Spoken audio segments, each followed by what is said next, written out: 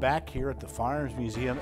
Phil, you never know what's going to happen around here. We had a kid almost put his head through a display case. He got so into the museum here, nearly knocked us out of our seats. But so we are here at the museum while it's open, doing a couple of curators corners, but it's fun, isn't it? We have an enthusiastic visitors. We love it. It's a great day here at the Firearms Museum. Great day to sneak in and look at some of the treasures here for you folks on Sportsman Channel. So I grabbed Phil, and Phil, what do you got there? Well, John, I don't know if you or the visitors from last week recognize this is still the Colt Cobra. Oh, the I knew that gun. The aluminum-bodied Detective Special, right. You know, in aluminum.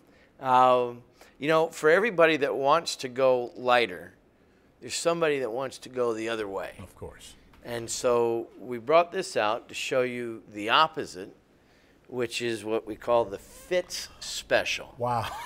Now, this is a very, very special gun. Very rare. And very much larger. And I was going to say very large.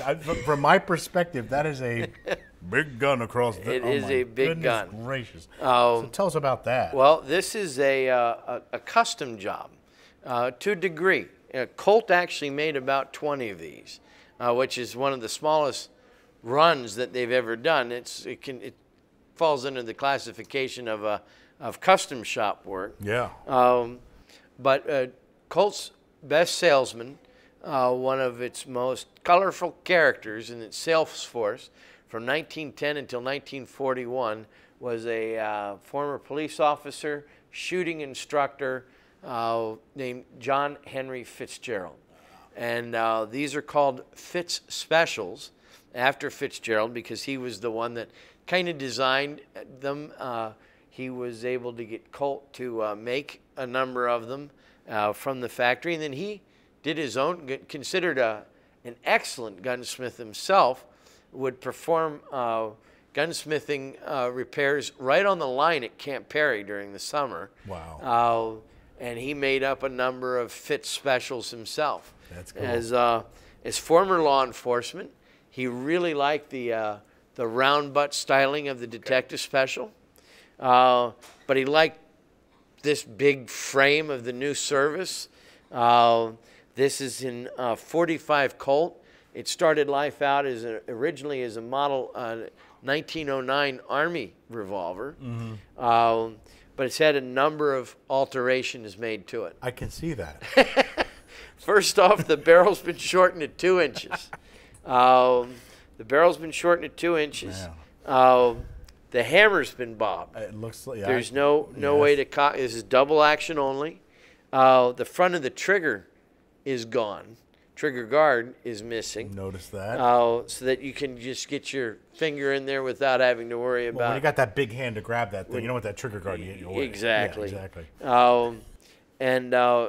This is in 45. The ejector rod has no knob or knurl to it. It's just a straight rod. There were 20 of these that Fitz did in both 38 and 45 that he had done at the Colt factory. If you get one that actually letters from Colt, it's worth an incredible amount of money. Wow. But then Fitz did about 20 or 40 himself, and we don't know which ones those were.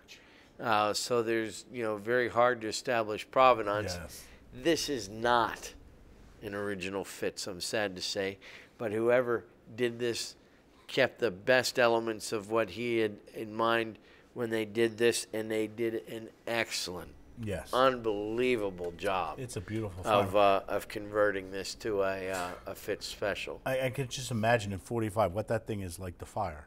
I haven't found out yet. I was going to say. If I'm home long enough in the next 3 months, I'll actually get to go to the range. Well, the good thing is this is not original. You can actually probably, I guess, take that one out and fire it. I would feel no regrets. Yeah, that'd be neat. That's a lot of fun. It's like a fine car, Phil.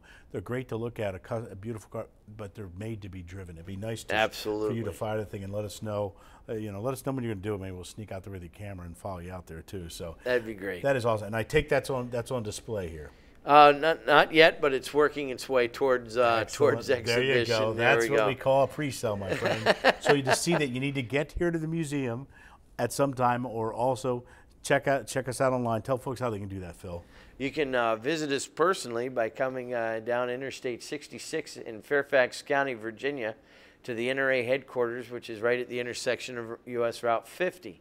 We're open 7 days a week, free admission, and plenty of free parking as well. If you can't make it to the off the interstate, visit us on the internet. We're there 24 hours a day, 7 days a week at nramuseum.com. And if you do come in here, it's fine if we're doing these things. We'd love to have you here, but please don't knock your head through the display case, because it really practically took 2 years off of Phil and I's life, and we can't afford that. So, thank you, John. Thank you so much for another great installment here at the NRA Firearms Museum of the Curator's Corner.